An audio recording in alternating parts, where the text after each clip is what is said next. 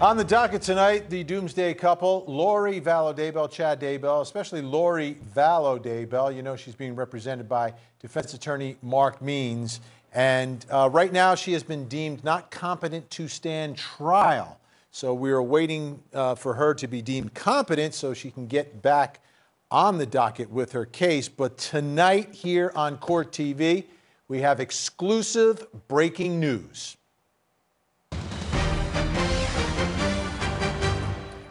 And joining us for that breaking news, Court TV legal correspondent Chanley Painter, who has the exclusive for us tonight. Chanley, what can you tell us? Mark Means has filed a new explosive motion, Vinny, with rather troubling allegations if true. And here is how it starts. It says, on or about October 15th, I, Mark Means, met with defendant Mrs. Daybell in person at the committed site. She's under commitment, incompetent to stand trial currently. Now, this is controlled by the Idaho Department of Health and Welfare. During this discussion, he says, it was brought to my attention of unethical and possible illegal activity, discussions, disclosures, and manipulation of the incompetent defendant. Now, Vinny, here is the story that this motion tells. It says that Lori is being treated by a clinician there at the Idaho Department of Health and Welfare, and that on October 5th, she and this clinician watched the change of venue hearing for Chad Daybell, her husband. Now, during that hearing, this clinician recommended that Lori contact the LDS Church headquarters legal counsel to discuss her case and to possibly obtain new legal counsel. Now, this clinician provided the phone number, and it was Lori's homework, part of her treatment, to make this call. And she did. So this motion says that Lori wouldn't have called this other legal counsel on her own without the prodding of the Department of Health and Welfare employee. And Lori stated repeatedly she didn't want to do this call. She felt forced and manipulated according to this motion by a person in a position of authority. So Lori called this LDS headquarters, Vinny, and spoke with LDS legal counsel. And his name is Daniel S. McConkey. She told him that well, basically everything about her case. According to this motion, it says that Lori made Brady violation disclosures under the guise that the church was her friend and there to assist her in both the temporal and spiritual matters related to her criminal case, and that Lori made disclosures that she would not have made without this attorney, Mr. McConkey's, assurances that he knew every detail of her case. So it goes on to talk about there was no exposure of a conflict of interest by McConkey, that this conversation was not protected by attorney-client privilege, and that Lori believed she would be protected by the rules of the spiritual world. So this is the kicker of this motion.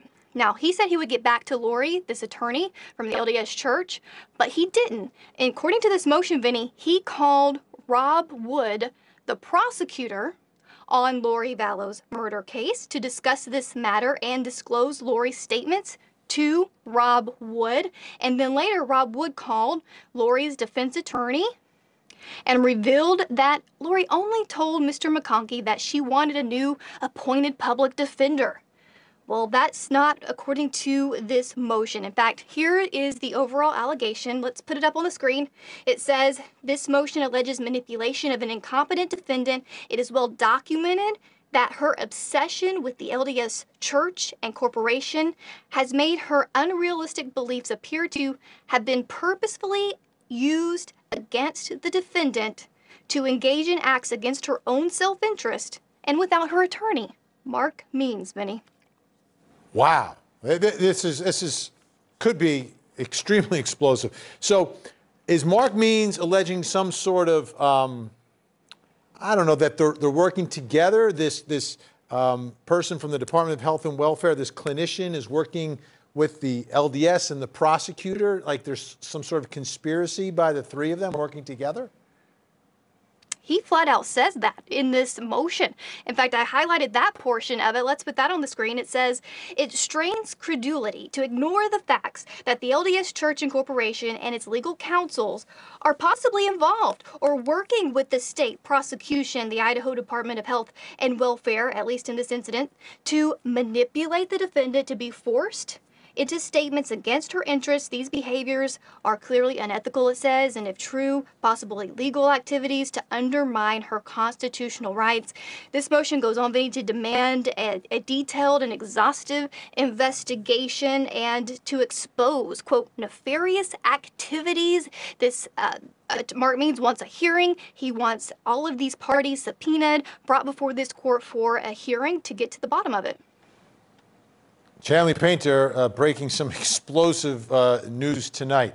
Let me do this. Let me bring in our think tank, get a little reaction, and see if they're looking at this the same way I am. Nima Rahmani, you're the prosecutor, right? Former federal prosecutor.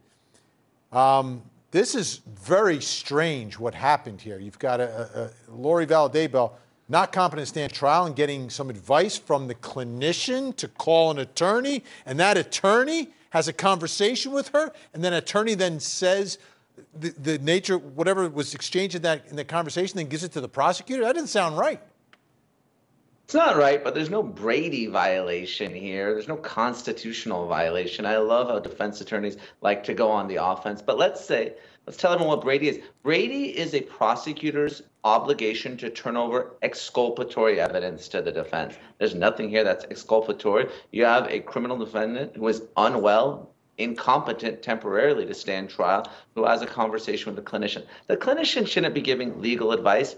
He or she's working for the state. Isn't part of the problem here, though, Nima, that like the clinician works for the Department of Health and Welfare? She is locked in there with, and this person is in charge of her and is treating her.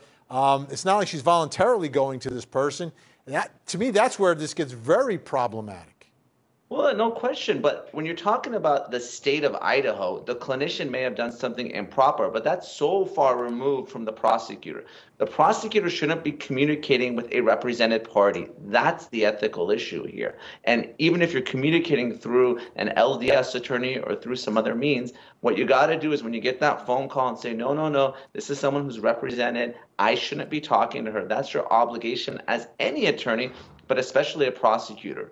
So you say, listen, I can't talk to you without your attorney present. And it's just that simple. There's nothing exculpatory here. There's no reason that this hearing should go forward. Ultimately, Means is just upset because he has a client who is clearly unwell and has all sorts of issues, and she wants a new attorney, and she has a right to hire a new attorney. Kirk Nurmi, let me ask you, if in fact she revealed factual details of what happened to those two beautiful children, if she revealed those factual details to this LDS attorney and he then tells the prosecutor, do we have to take the prosecutor's word that nothing was told to him, or should the judge investigate to find out?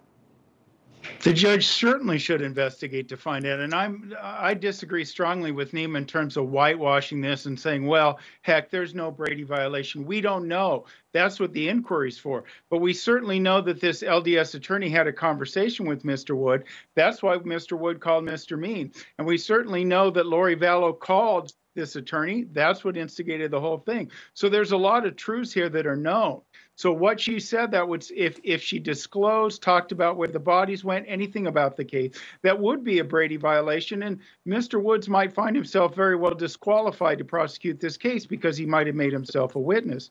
The other consideration here, Vinny, that hasn't been brought up yet is the death penalty. Keep in mind now the specter of the death penalty looms over this case. Now we have mental health workers. We know mental health is a big part of mitigation that have interfered with the process, that have polluted that process. And, you know, that too is a Brady violation because that affects her right to fight for her life. So there's so much going on here. Bravo to Mr. Means for bringing this up because this, you know, regardless of what you think of Lori Vallow, this stinks. Okay. We're going to continue to follow these developments. We're just learning this tonight exclusively here on CourtTV. Thanks to CourtTV legal correspondent Chanley Painter breaking the news. Don't go away, folks. We've got to get to our 13th juror question next. A lot of news tonight.